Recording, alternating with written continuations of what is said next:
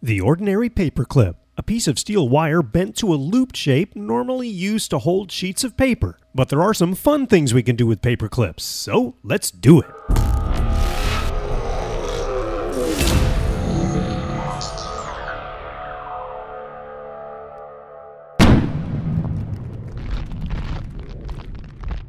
I do all kinds of projects, and if I do an easy project, people want hard projects. If I do a hard project, people want easy projects. So it's time for something easy, using these paper clips. You'll probably need a pair of pliers or needle nose pliers to make a lot of these bends. The first project is a classic, the spinner.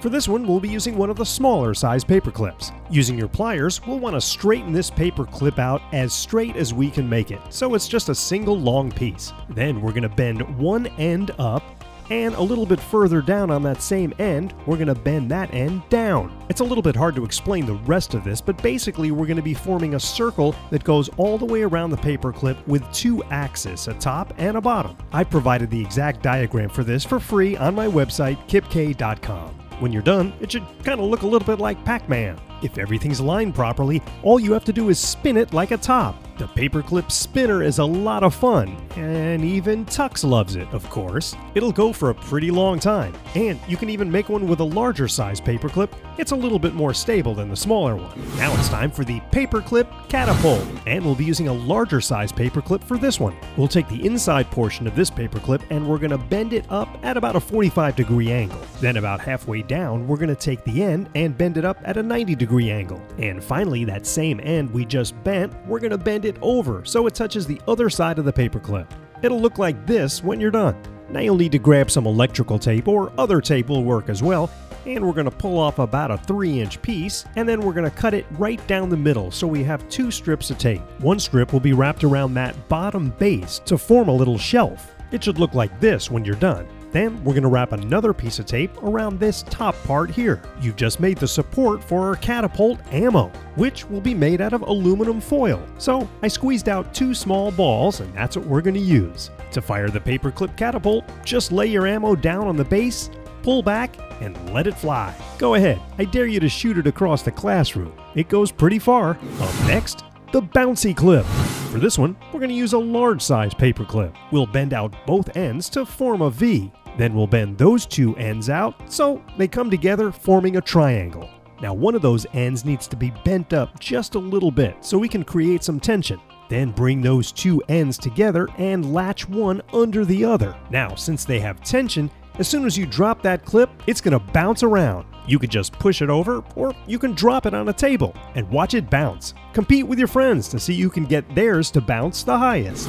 The clip copter is next, and for this, we'll use a small paper clip. For this fun toy, we're going to bend the outer loop out and make it nice and straight. Then we'll bend half of the other loop at a 90-degree angle straight up. It should look like this after that step. And we'll continue to bend that, and for this you can probably just use your fingers and fold it over. What you'll end up with is a little double loop. Then it's time for some masking tape. I'm using this blue painter's tape, and we'll peel off and cut straight about a 2-inch piece. Then the final step is to fold that little piece over the very end of our paper clip. It'll kind of look like a flag. Then all you need is a rubber band and 2 fingers. We'll hook our clip copter on that rubber band, pull back, and fire away. It's kind of hard for one person to shoot the copter and shoot it on video, but I did the best I could with my GoPro. It goes up about 20 feet in the air and comes down like a helicopter. It's a fun and easy little project. So there's a few cool paperclip toys. It's amazing what you can do with a little piece of metal.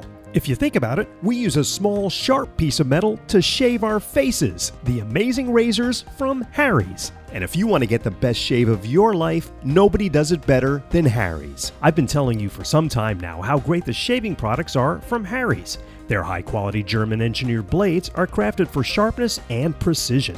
They really are amazing. They're half price of the big-name drugstore brands, and of course they're shipped completely free to your door. Their starter kit is just $15, and that includes the sleek razor, 3 blades, and either Harry's shave cream or their foaming gel, which is what I like. Plus, as an added bonus, you'll get $5 off your first purchase with my code KIPKAY5. So support my show and head over to harrys.com and experience a new way to shave. That's harrys.com.